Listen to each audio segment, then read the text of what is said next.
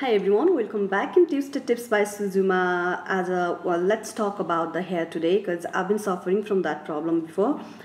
यसलाई चाहिँ alopecia भन्छ, hairको patchesहरू निक्लिन्छ completely in the certain part. यसलाई नेपालीमा खोरेतो या ढुसी लागेको पनि भन्छ, किराले खाएको पनि भन्छ। यो किन हुन्छ त भने डक्टरको अकर्डिङ टु डक्टर मलाई के भन्नुभएको थियो भने मेरो डक्टरले मेरो चाहिँ डाइजेस्टिङ सिस्टम बिग्रेको छ, that's why I'm suffering from that. अनि अर्को भनेको हुन्छ फङ्गस लाग्ने, ढुसी लागेर तपाईँको हेयरको जराहरूमा तपाईँको सुत्ने सिरानी वरिपरि या सिरानी प्रपरली वास गर्नुभएको छ नि, भित्तामा बेड टाँसेर राख्ने बानी भएको मान्छेहरूको लागि त्यहाँ ढुसी चाहिँ ट्रान्सफर हुन्छ। यो तपाईँको उसमा सुत्दाखेरि कतैबाट पर्छ भने पनि त्यसले पनि झर्छ। र अर्को भनेको तपाईँ ट्राभल गरिराख्नुहुन्छ र होटल रुमहरूमा चाहिँ त्यहाँको टावल युज गर्ने गर्नुभएको छ या कसैले बिफोर यो प्रब्लम भएको मान्छेले चाहिँ त्यो टावल युज गरेर त्यहाँ त्यसरी राखेको छ भने त्यहाँबाट पनि यो रोग सर्न सक्छ। सो यसको ट्रिटमेन्टको कुरा गरौँ। ट्रिटमेन्टभन्दा पहिला प्रिभेन्सन कसरी गर्ने, यसलाई यो हुनै नदिन चाहिँ के गर्ने भने तपाईँले आफ्नो बिहान उठेदेखि आफ्नो खाना खाने टाइमहरू हुन्छ त्यसको सेड्युल सकेसम्म एउटै गर्नुहोस्।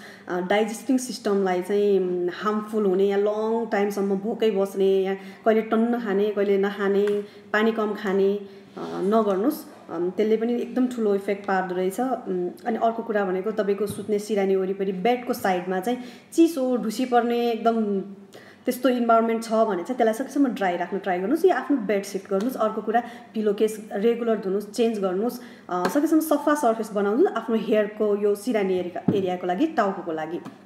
अर्को भनेको ट्राभल गर्नुहुन्छ, होटलमा स्टे गर्नुपर्ने छ भने क्यारी यर ओन टावल, तिनीहरूको उहाँहरूले दिने टावलहरू सफा हुन पनि सक्छ, नहुन पनि सक्छ। Don't trust them I would say. अनि सकेसम्म आफ्नो टावल युज गर्नुहोस्। त्यसले गर्दा talking about the treatment, you have to see your doctor for medical treatment.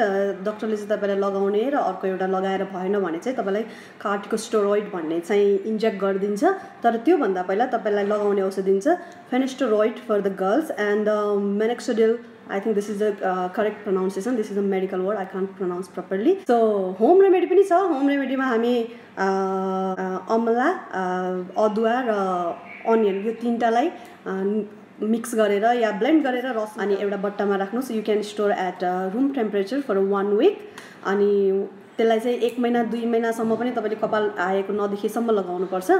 डक्टरलाई पनि देखाउनुहोस्, तर घरमा पनि यो एउटा ट्रिटमेन्ट एड गर्नुभयो भने यसको चाहिँ इफेक्ट राम्रो हुन्छ। मैले चाहिँ मोस्ट अफ द डक्टरको भन्दा पनि यही होम रेमेडीले चाहिँ मेरो कपाल आएको हो। Still I believe in that.